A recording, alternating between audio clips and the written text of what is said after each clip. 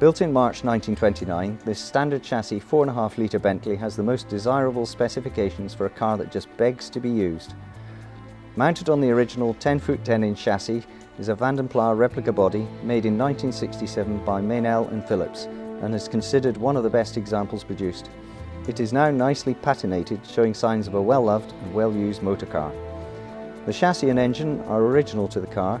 The heavy front axles, self-wrapping brakes, bonnet and bulkhead are also correct. The previous owner has spent over £200,000 on mechanically improving the car, including a new crankshaft and conrods, a modern plate clutch and a rally spec differential.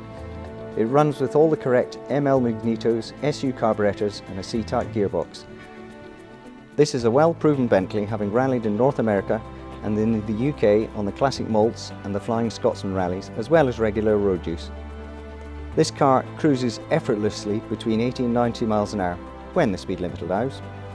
It is ready and waiting for its next enthusiastic owner to add to the patina and the history of this lovely Bentley.